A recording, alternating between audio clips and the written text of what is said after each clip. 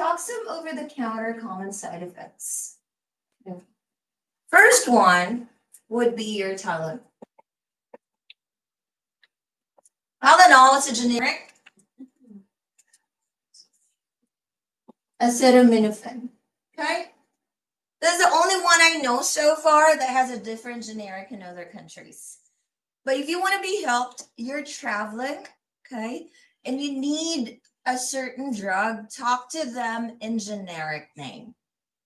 Because the generic name, I call it as a universal language of drugs. However, there's always that except, okay? Acetaminophen in other countries, including the UK, and in Asia, in the Philippines, and Mexico, is called Paracetamol.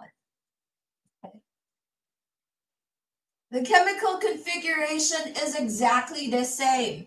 Para-aceta, okay? Acetaminophen, more English, American English. And this is more based on the chemical configuration. Why? Well, in organic chemistry, when you say para, there are two compounds, okay, or elements across each other, okay? So usually, you'll see this hexagons, right? Okay, don't have to deal with this ones, okay? And if there's, say, for example, something attached here, an OH, OH is alcohol, and then across it, another OH, that's what we call para, because they're across each other.